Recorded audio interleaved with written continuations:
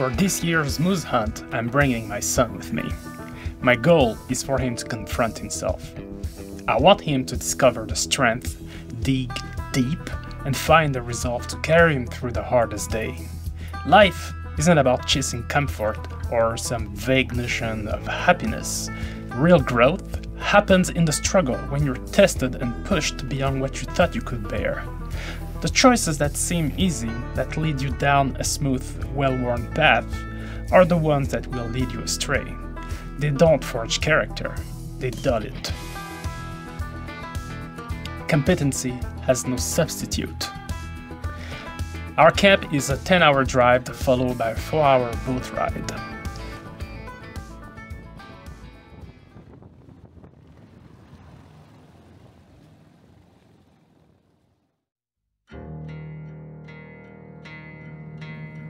The first mornings are usually recon, exploration of the territory, looking for tracks and see if there are any active moose in the vicinity.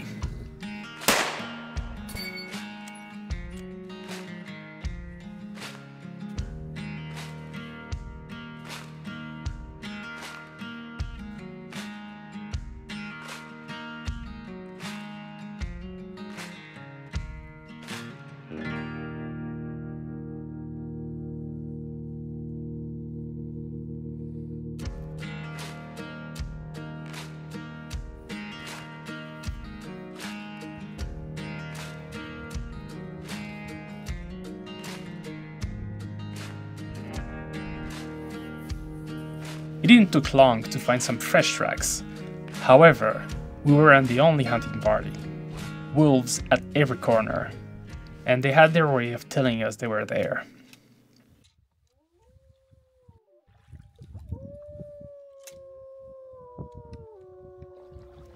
Needless to say, moose were pretty quiet.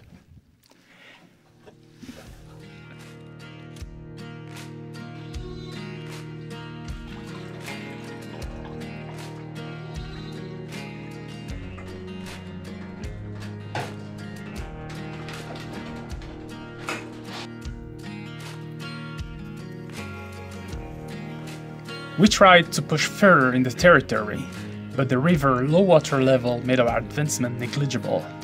We needed more water. We tried on foot, but the brush was extremely dense, thick antlers and cliffs.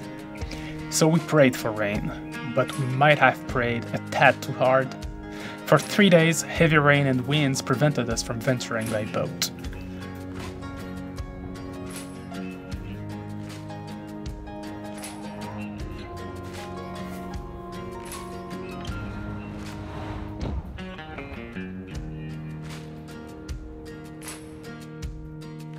Waterfalls magically appeared all around us. The lake level rose by 2-3 feet. That's a lot of water for a lake 33 kilometers long, 4 kilometers wide.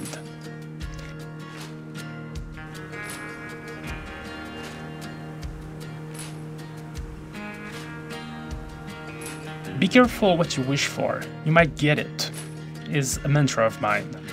The rain brought another set of problems.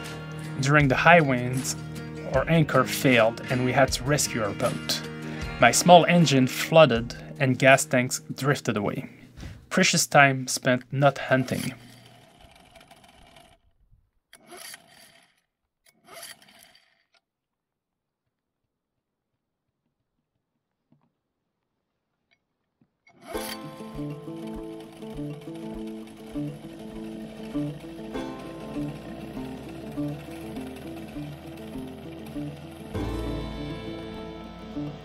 When we thought we could finally explore, the river had too much current.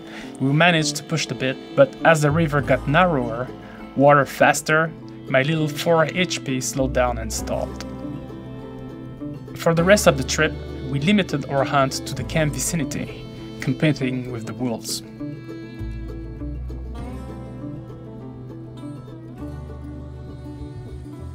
All in all, it was one of the most memorable trips.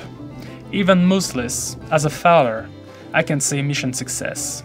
Even for me, it was an arduous trip, and I can be prouder of how he reacted to problems, focused on solution, and never sorry for himself. In my book, that's a win. Moose or not. Of course, my secret agenda is to get him hooked hard enough so later, when I'm old and frail, he still find the resolve to bring me with him. And also have some cool video of me in my prime for my future grandkids, so they can see how badass Granddad was. For the record, this is not how I co-call. I can't give all my secrets,